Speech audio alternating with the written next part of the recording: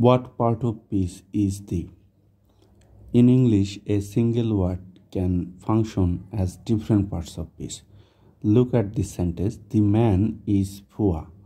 That is, here the man is a subject and man is a noun and the is a determiner, right?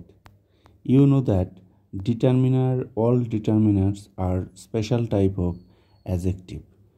From that sense, the is a determinant, that is one type of or special type of adjective.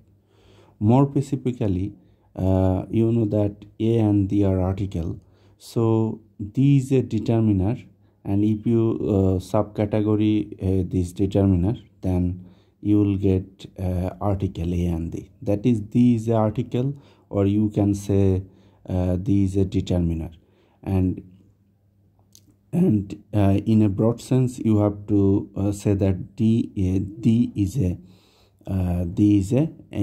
an adjective.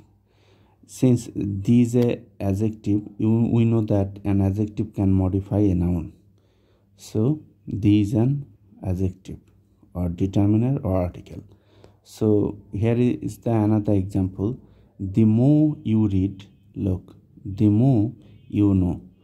Here read is a verb, right? The more you read, if you ask this verb with this question, how read? More. So this more is an adverb, right? Adverb. And before adverb we have the. That is, we know that an adverb can modify another adverb. So from that sense, the is an adverb and it is modifying another adverb, more.